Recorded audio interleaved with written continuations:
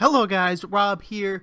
The combined August-September Parsl SEED token airdrop is coming up on September 29th.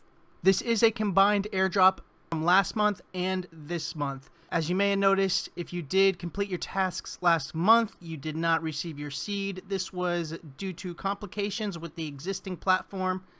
So they are now requiring all seed token holders to create a new account on the new subdomain here, rewarddrop.parsl.co, and answer the questions through there for the now combined August-September reward drop.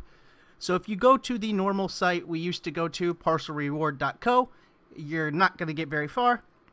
Where you have to go is the new rewarddrop.parsl.co, and everyone will have to create a new account.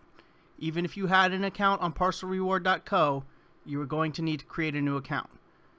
So simply create a new account here, put in your email, put in a password, and add up to 5 EOS accounts. Only one is required, but if you have more, add them in there. So email, password, and at least one EOS account, and then come down and click submit. Then once you do that, that'll bring you to the My Account login page here, and put your email and the password.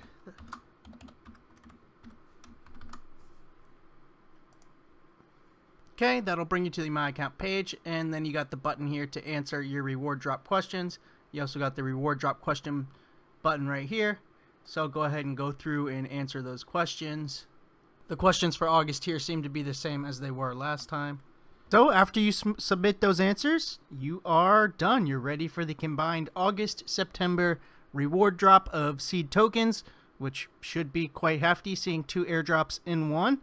As always, you do need your seed token staked. You can stake them on a tool like eostoolkit.io.